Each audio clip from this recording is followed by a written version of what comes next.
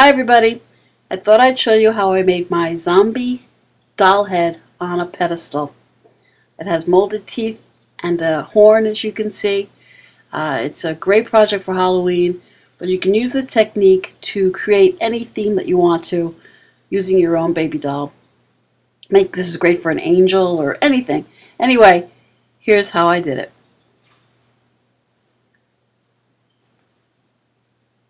Okay, so the first thing we're going to do, you're going to need black gesso. I use black gesso because I wanted to really cover everything. You could use whatever you like.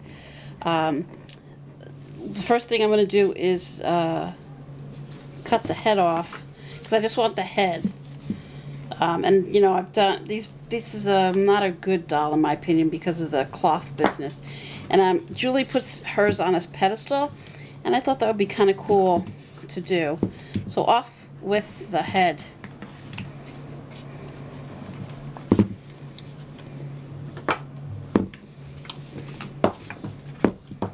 Okay, come on.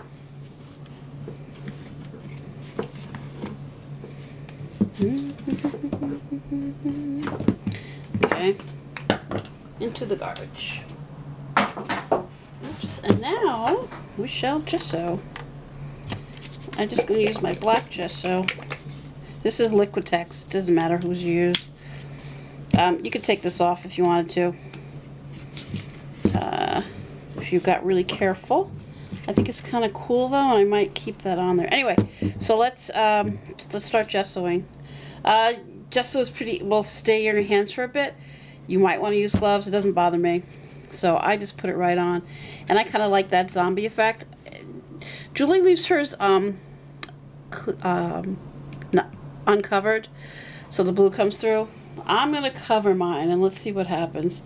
So anyway, why do we put gesso on? So that the paint adheres.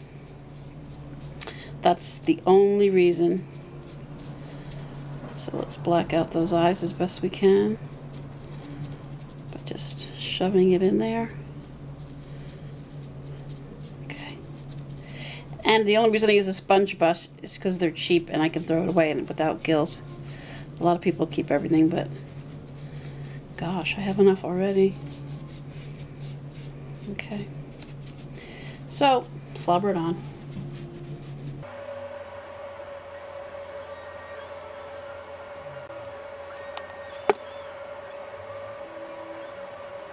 Okay, so the gesso is dry, and now what we're going to do is we're going to apply some color for the underneath part that's going to show through some of the cracks that we hopefully get when we apply the white glue. So I've got my palette here, which is, I just chose some colors that I thought might go good underneath the color that I'm going to put on top. So here I've got some cobalt blue. It's the end of the tube, so that's why I'm putting that there. I use golden for that. I found some old Liquitex, so I just grabbed those for the color. This one is Prism Violet, which is that color.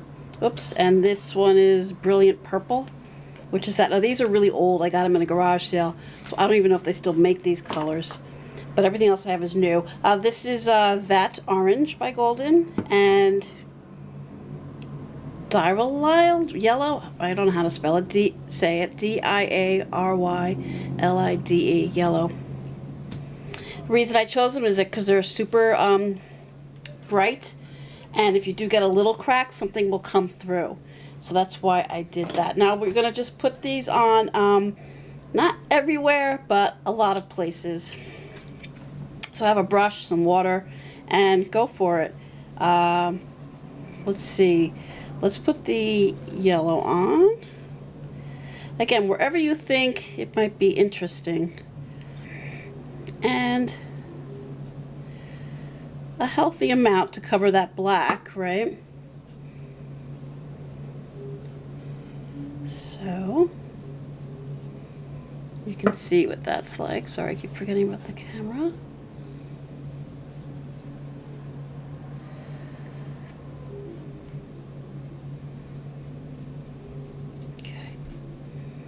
And now I'm going to switch to my orange.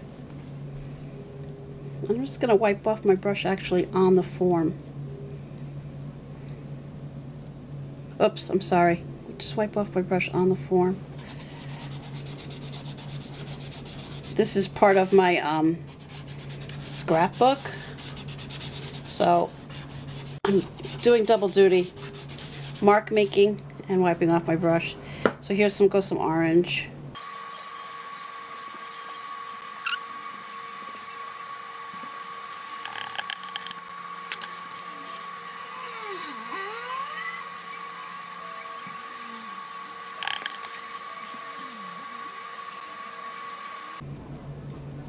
Now, it may seem like a hodgepodge now, but remember that crackle is not going to happen everywhere. So, it's still going to be cool, interesting. Let's turn that around. Let's put some of that lighter purple on.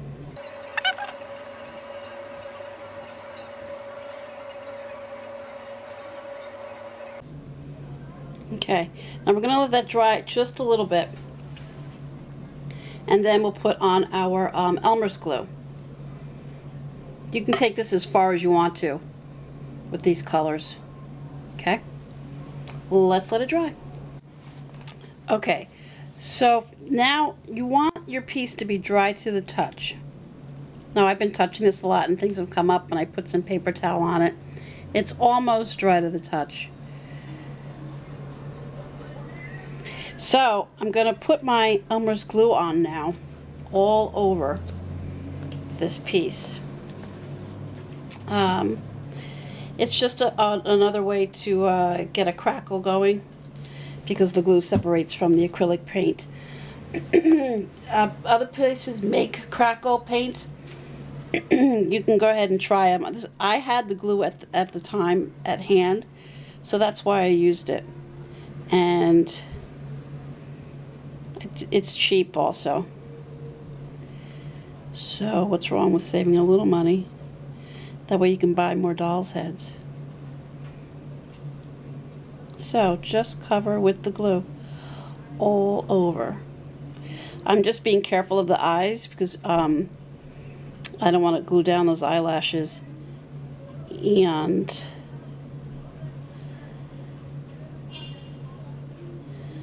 I want to get a good effect. Okay. Any little mishap that happens is okay, because remember this is a ghoulie, so it doesn't have to be perfect. That would be a little crazy for a ghoulie.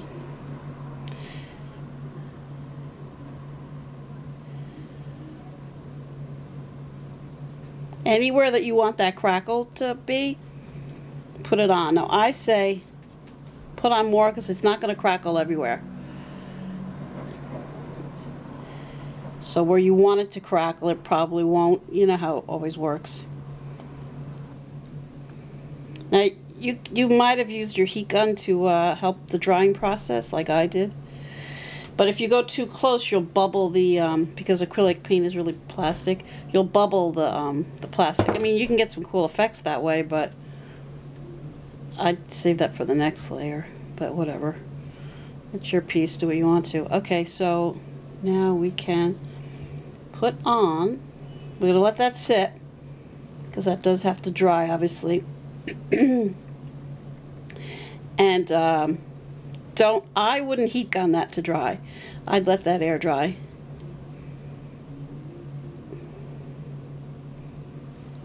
To the touch. Okay, so now we have the waiting game.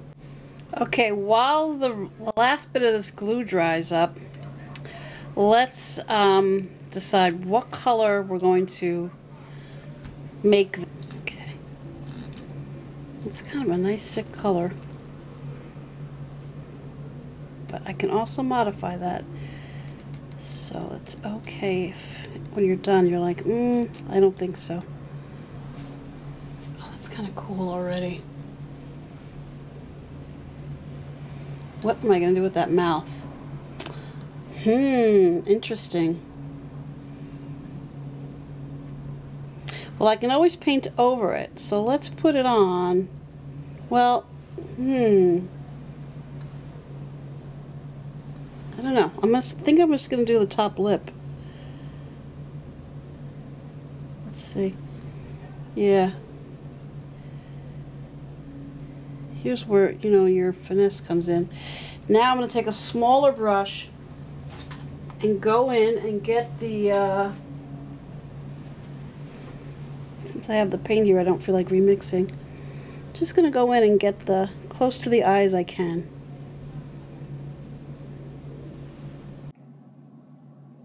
Okay, so what I did so far is I added some drool to the ear with cobalt blue and some Van Dyke brown.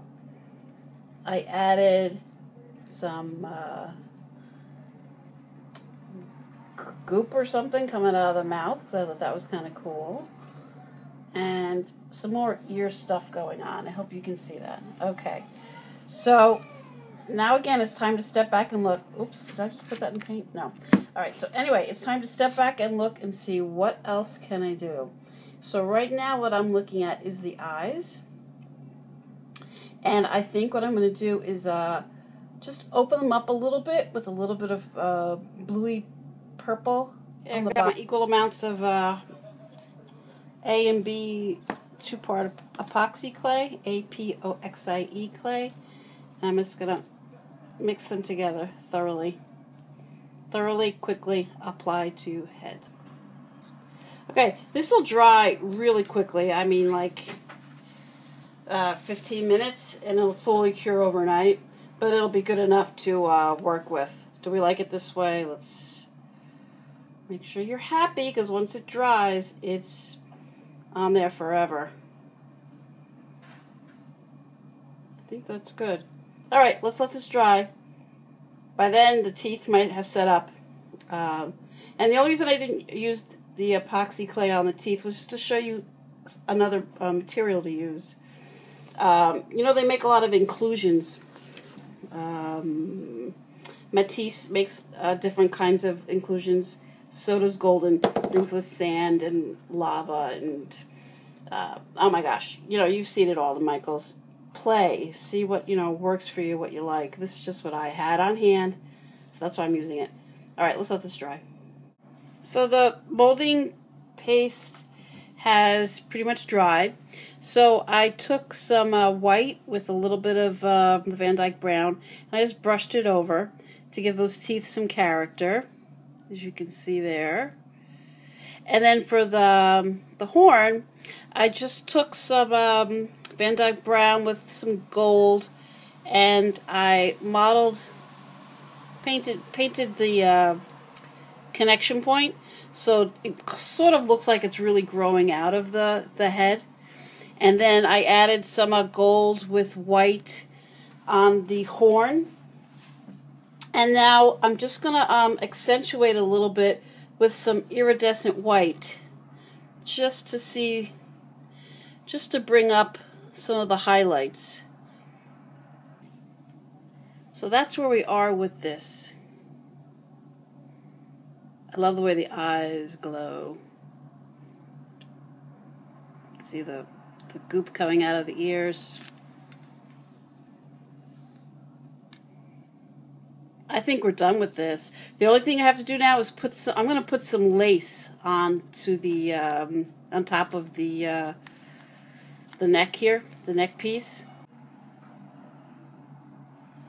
This is the finished project. I took some lace and added it to the bottom. I finished the horn with some purple.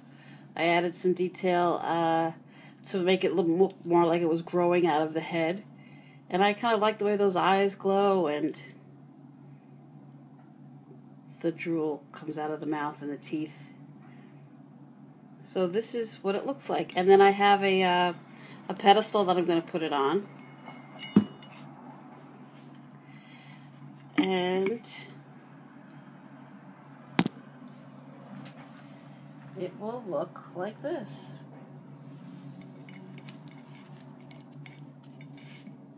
Oops. There you go, your ghoulie on a pedestal.